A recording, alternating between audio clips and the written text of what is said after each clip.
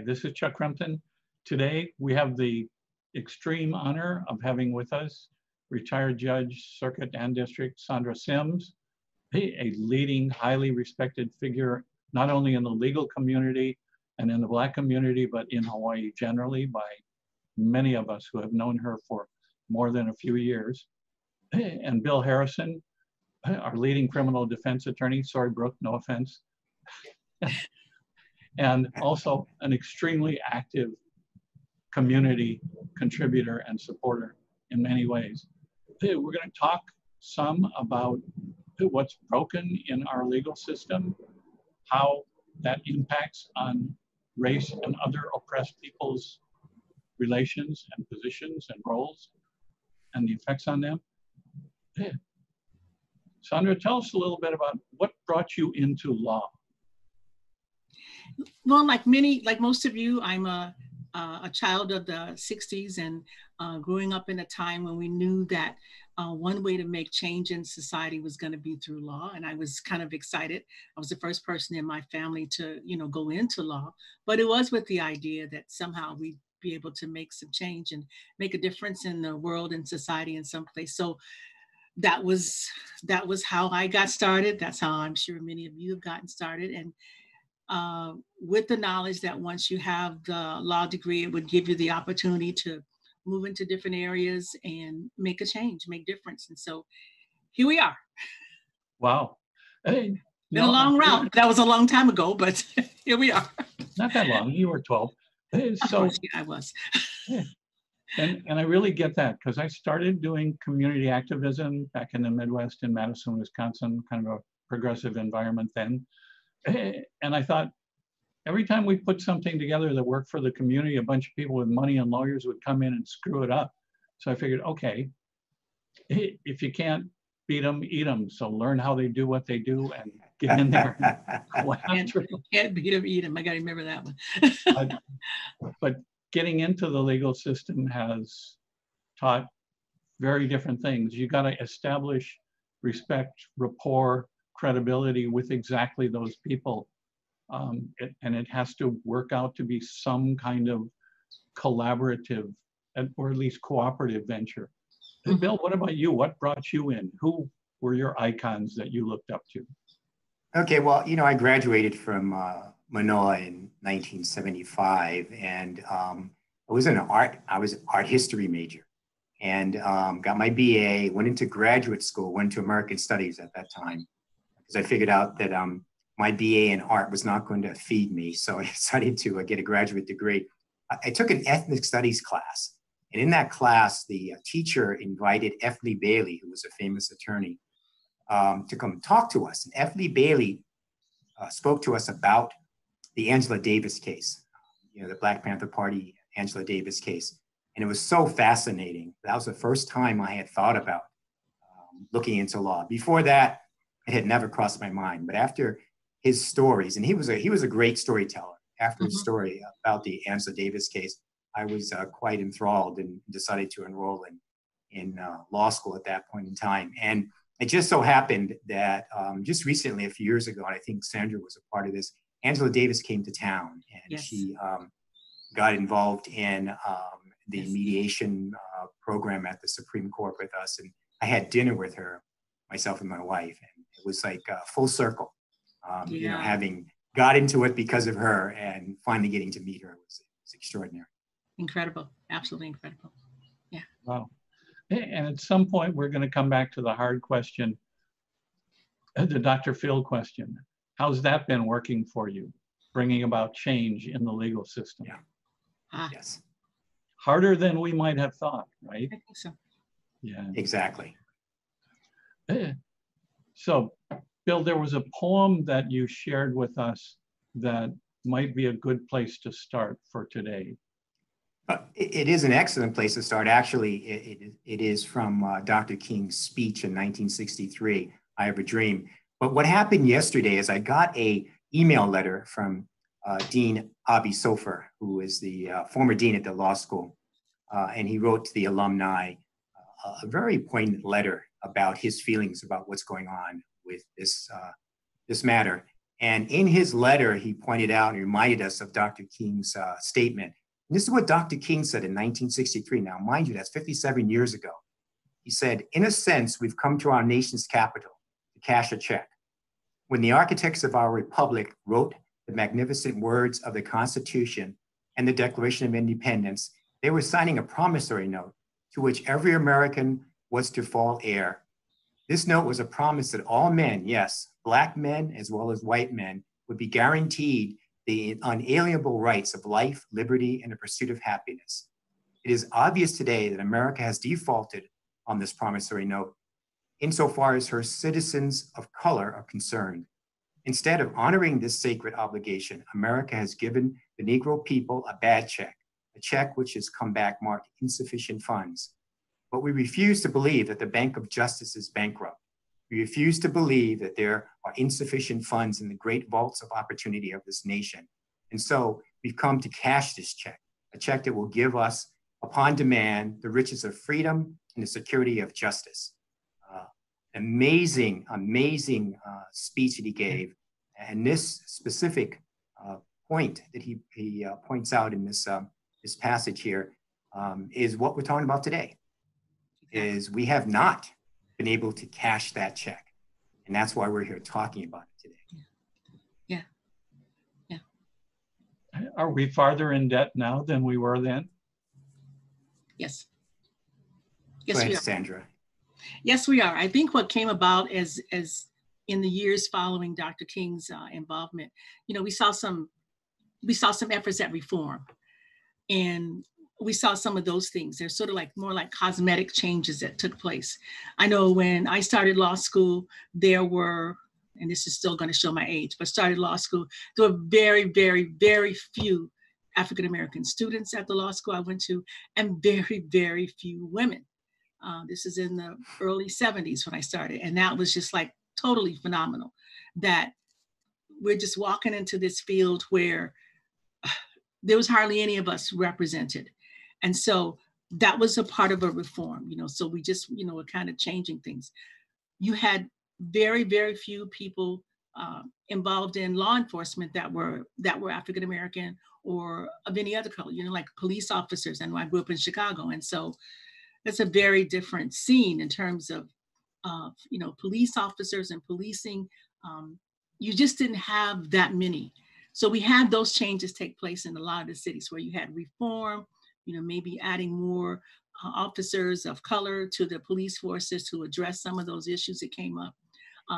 Some representation in the legal field, but other fields, it wasn't changing that much. So we saw these reforms.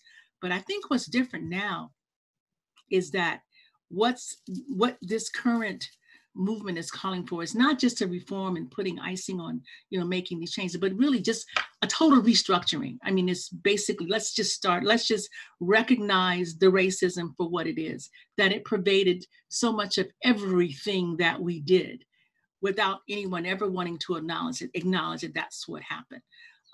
And so now I think we're just looking at, we just got to start all over again. We just got to total restructuring. And I think that's what's making so much of what is happening now, with the protests and even with COVID, making it so very, very visible and loud, is that's what we're having to do. It's just got to change, totally change. So let me ask a hard question. We know that the proportions, the percentages of women and people of color in professions, in leadership positions have increased some since that time. Mm-hmm. Is that in any way commensurate with the real change you're talking about, not the cosmetic? Bill, you're shaking your head. I'll let you go with that. No, not at all. And that is the problem here. That is the problem. It is the problem. We can pass laws. We can motivate folks to change practices to include people of color into the conversation and narrative. But just passing the laws and making those changes does not change the people's attitudes. And that's really what we have to deal with. We had Emancipation Proclamation. We had, all these laws, anti-discrimination laws, we had amendments to our Constitution. But that didn't change people. They continued the way they were going. Laws themselves cannot force people to change. It's within themselves that has to change. And really, we have to look to moving towards that direction. What can we do to change people's attitudes, to change how people look at one another and how people treat one another? That's really the situation. You know, you got to remember that we were back in the 60s. All of us are 60s babies. Back in the 60s, we saw this happening. I remember, you know, and I was a child then, but watching the news and, you know, you seeing the freedom buses in the South being, you know, battered, people being burned, people, you know, in sit-ins having water hoses, you know, shot on them and dogs released on them and police officers with batons beating people. That was, you know, 50, 60 years ago we saw that. Now we're at this point where we're seeing the same things. And you know, obviously we had a recent killing by a police officer, but, you know, throughout the South, there was lynchings and killings going on all the time, you know? And so what makes it different now? And we can have that discussion. And I think one of the things is a technology advancement, and we'll talk about that. But really, attitudes haven't changed. And that's really what we have to get at, is the attitudes, not so much the law. Yeah. The other piece of it too is there's just so very little education, understanding about what really took place, what is at the core of the racism that's at the core of our society. I know Bill mentioned about the Emancipation Proclamation that ended slavery. But what ended up happening after that is that even as people of color free slaves were empowered, that power was immediately snatched away. And you began this whole era of, you know, the enforcement of Jim Crow laws. The birth of the Ku Klux Klan began during that time. And then you had these lynchings, just thousands across this country. My grandfather was a part of the great migration of the 1920s that saw, as we now know, something like 6 million African Americans leaving the South to go to cities and stuff in the North. He came from Georgia to Chicago. And the basis for that migration was fear, absolute fear of being killed by these rampant acts of violence and lynching that were occurring all over the South. People don't know. I mean, a lot of people just simply don't know that occurred. And that was another piece of it. So you have these institutions that at their very core began in racism. People don't want to acknowledge that that's what it is, and they don't want to change it. And so then you, like as Bill says, you're talking about how do you get people to change that attitude? And I'm not, that's a tough question. But I think it's helpful now in this age with the technology and the use of things like our social media and so many platforms that this information can be shared. And then so you also have this generation, this younger generation, who is really open and really, really ready to bring about change and to really see things as they are. I think that's a very helpful and hopeful piece to me. And I think it's one of the ways that things may change. There's education, of course, about that.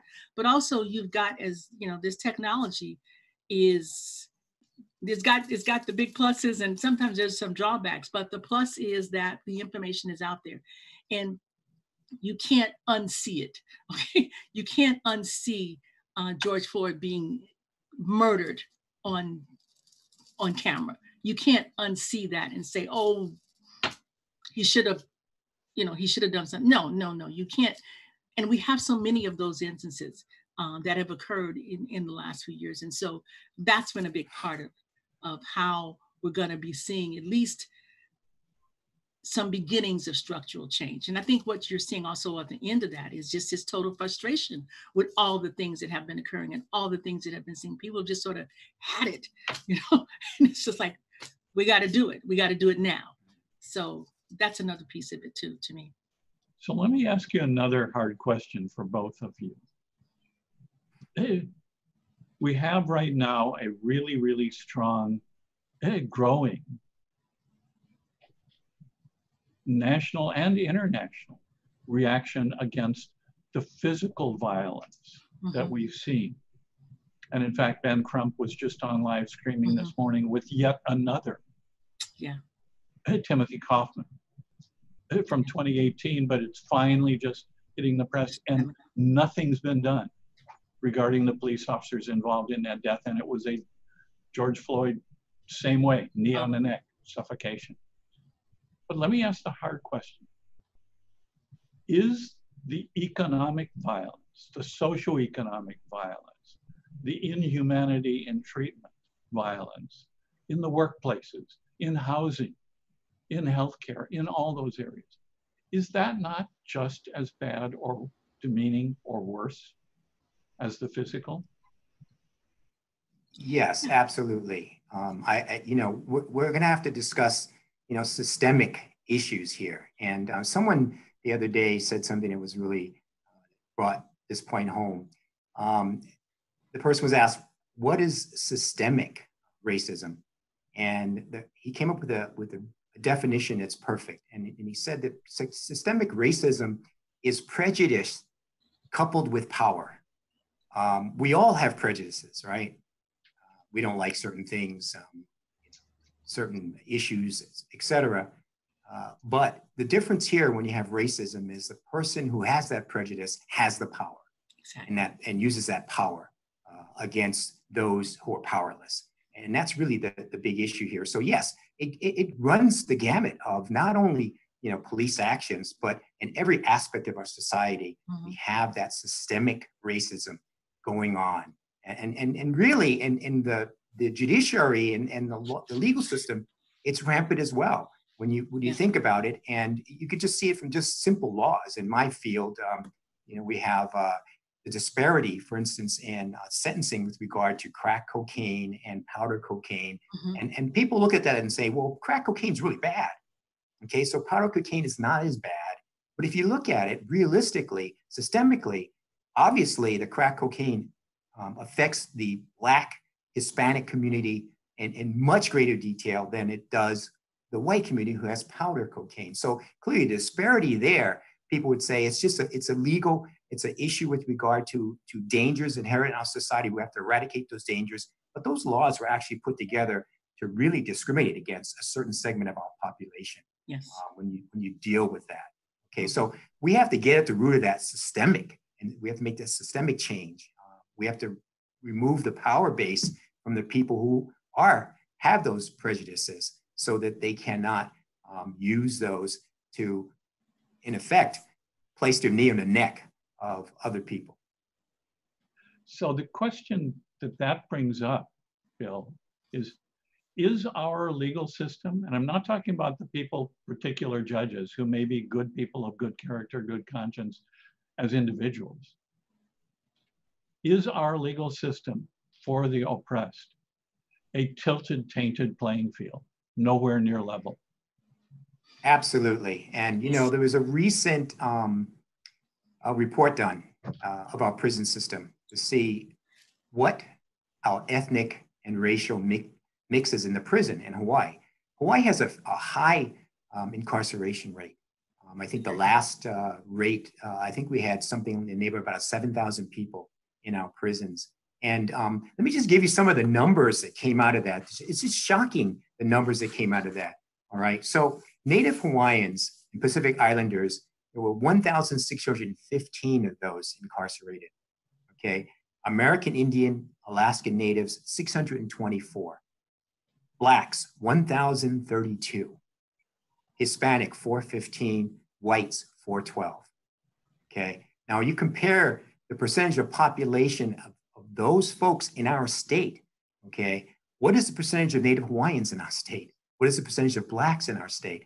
They made up 1/3, almost 1/3 of the population of our prisons. Exactly. Those two ethnic groups. Now, that's clear. I mean, those are statistics that show you that there is this systemic racism. How does that happen? How do you have the vast majority of your population be people of color when the vast majority of your society are other people? And it's clear that that's a result of this idea that's become institutionalized. And police officers, when they go out and they do their jobs, automatically, their prejudices are always going to be there. But again, they have the power. And that's a dangerous combination. If you think about it, what is a police officer? A police officer is the only one on the street, anyone in our society that can take your liberty away on the street and can shoot you and kill you on the streets. Okay. Judges can't take your liberty away on the streets. They can't walk up to you and have you and arrest you right there. Okay. They can't shoot you right there. All right. Maybe in some places in Texas in the South, they can, but we don't see that. Okay. The only people who can do that are police officers.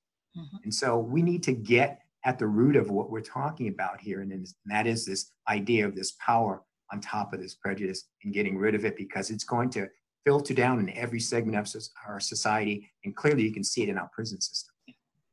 So what I think I'm hearing, and let me ask you to help make it clearer for us, is the other side of that disproportionate, excessive imprisonment, incarceration coin, that the forces funded and serving the power elite know that they can do that with impunity. They can get away with it. They can. That's right. They can get away with it. But also, you know, there is this implicit bias that they have that everybody has to recognize that. We all have it. Okay. No one walks this earth without any implicit bias. But when they're in a position of power, you know, that becomes a dangerous thing, because that bias then filters into what they make, the decision making. And that's really the danger here. And yes, absolutely. The answer to your question is yes. It's there. And you also see it in, you know, in terms of who gets sentenced and how they are sentenced as well, because like you say, the implicit bias is definitely gonna kind of pop in there, whether you want to acknowledge it, you know, as a judge or not, it is there. And so when you're looking at, you know, folks that are coming before you, and their circumstances and their color, their racial identity is so very, very vastly different from yours. Their experiences, their life experiences are so vastly different from yours. It's difficult to put them in that light that says, I can give you the benefit of the doubt and think that, okay, imprisonment may not be necessary. You know, I recall a particular example of a similar kind of thing where there was this two gentlemen who were being sentenced for some fairly serious offenses. And of course, you have their pre-sentence report that shows what their background is. One had come from another country, Russia, I think it was, and then the other African-American defendant had come from this family who's like very, very, you know, strong and prominent, and he had just sort of kind of gotten off the track, so to speak, of being involved in this. I don't need to get into details, but it was not pleasant. But it was also not a part of his background. It was not a part of his upbringing. It was not a part of the world in which he grew up. And as an African-American female, and as a mother, and you know, his parents were actually there at sentencing, and I saw what they had. I knew that. I said, this is not just some guy rolling off the street here. He's actually had some very, very different, some other challenges that came at him that got him into a situation. So I look at that differently. And I saw him as this individual who had just gotten off track. I see the parents sitting there who were like, I don't know what happened. This is not who he is. And I asked him that. And he said, no, it really wasn't. And so, yeah, he ended up being sentenced, but it was with that understanding that that was not necessary to see him as, you know, just some Black dude that's involved in crime, and therefore we have no reason to see him differently than anyone else. So that was part of it. And I think that's an important piece when you're looking at sentencing, is how you're going to perceive that person based on your experiences. That's why a diverse judiciary is absolutely necessary for a complete, total functioning of for a better functioning of our criminal justice system.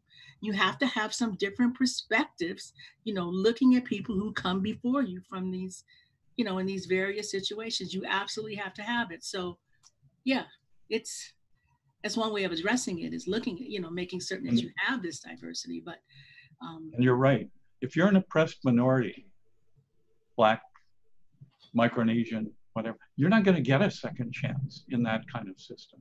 Exactly. So, Sandra, you brought with you today something from Danielle. We've got about 3 minutes left.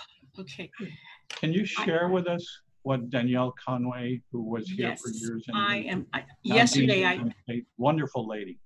Danielle Conway was she was a professor at the University of Hawaii, a law school for many, many years. And she is now the dean of the law school at Penn State University.